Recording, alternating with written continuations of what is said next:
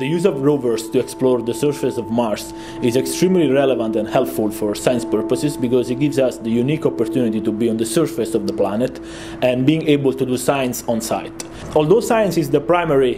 purpose of the missions, it's still extremely important that we are able to navigate in a safe way, and when I say safe, I mean like in a way that it's safe for the instruments on the rover and it's safe for the rover itself. In fact, the one thing that we want to avoid is for the rover to get stuck, because in that scenario, basically we lose the ability to sample different areas of the planets, and therefore we limit our science to a single location, which basically defies the purpose of having a rover on the surface of Mars.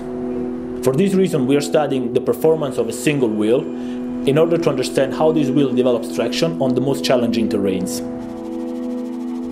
The experiments that we perform in our lab are used to collect data regarding torque and drawbar and sinkage that the wheel experiences while driving on soft terrain, and we use this information to calibrate our software, which is called Artemis, in order to simulate the drives of the rover. Then we use this software to simulate the drives on the surface of Mars, and we can use the information coming back from the real rover on Mars in order to understand how well we did and if we need to make any modification to the model. One of the worst things that can happen is that you keep going when actually you should have stopped, because sinkage is a vicious effect. When you start sinking down, the more you try to get out of the situation, the more you usually end up sinking. So